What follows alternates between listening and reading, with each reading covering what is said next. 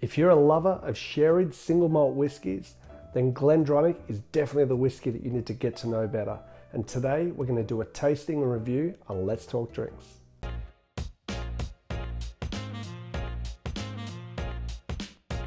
Hi guys, so today I'm going to do a tasting and review on the Glendronach, or Glendronach, depending on how you want to pronounce it, 12-year-old.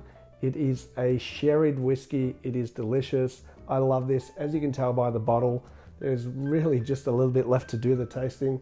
I drink this a lot at home. It's been so popular in a lot of the masterclasses that I've done all over Australia. We're doing a lot of online masterclasses as well now through my bar, the 18th Amendment Bar. And when we do our whiskey sessions, the Glendronach normally is one of the most popular ones there. It's a Highland single malt. It is 43% ABV, and it is aged in Pedro Jimenez and Oloroso sherry casks from Jerez in Spain. And I tell you what, they are blended perfectly. It's a real sherry bomb. A little bit about the Glendronach distillery. It was founded in 1826. It was also one of the first licensed distilleries in Scotland. It went through a fair few number of takeovers in the next 100 years, and unfortunately it was closed down in 1996 and pretty much sat there dormant for about 6 years. Luckily for us, it reopened in 2002, and in 2005 they actually had the stills converted to steam, because for all that time they'd been heating up the stills with coal. They were actually one of the last coal-fired stills still operating in Scotland. Now it's owned by Brown-Forman, and let's give it a try.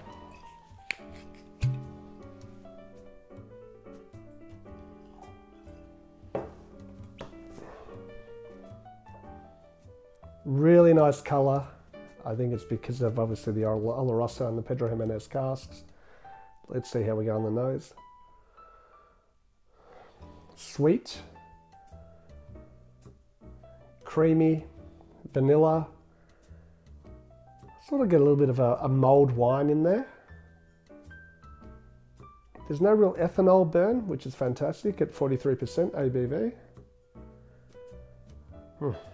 Give it a try.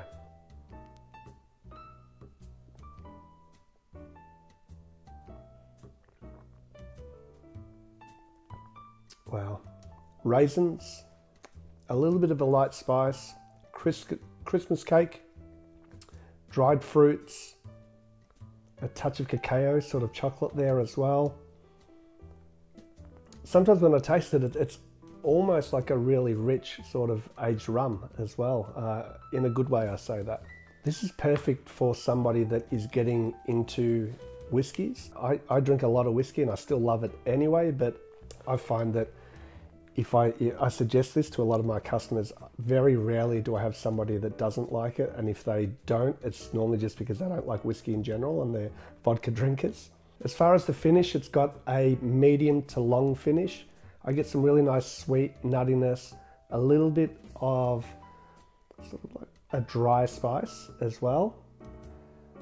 Guys, I really rate it.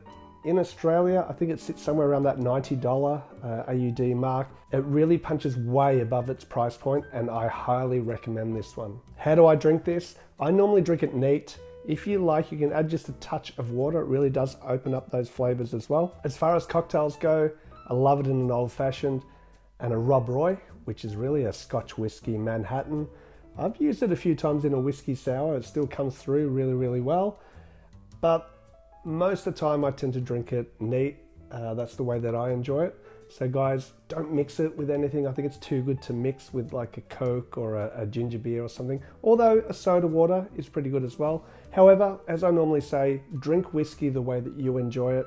You are the one that's paying for that whiskey, and there's no pretentiousness or anything like that.